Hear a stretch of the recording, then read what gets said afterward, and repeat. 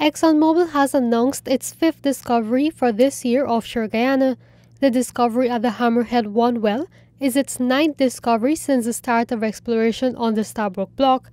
Exxonmobil, in a statement on Thursday, said the well, which it began drilling on July 27, 2018, to a depth of 13,862 feet in 3,373 feet of water, encountered approximately 197 feet of high-quality oil-bearing sandstone reservoir.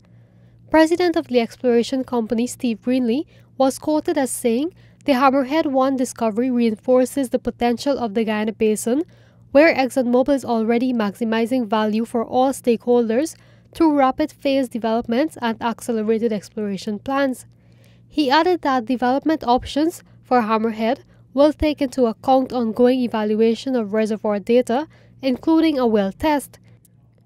Hammerhead 1 is located approximately 13 miles southwest of the Liza 1 and follows previous discoveries on the Stabroek Block at Liza, Liza Deep, Payara, Snook, Turbot, Ranger, Pacora, and Longtail. Announcing its last discovery in June of this year, Exxon disclosed that there was an estimated recoverable resource of more than 4 billion oil equivalent barrels up to that time.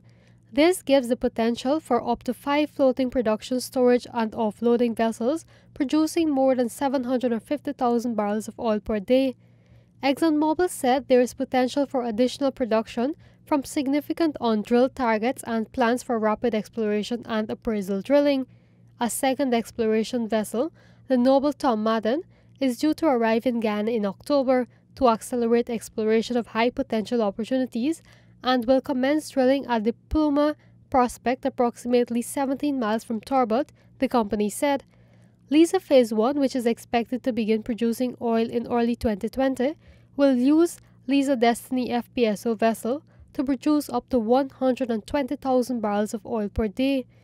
Pending government and regulatory approvals, Phase 2 is targeted for sanctioning by the end of this year, the company said. BB Katoon, Newsroom.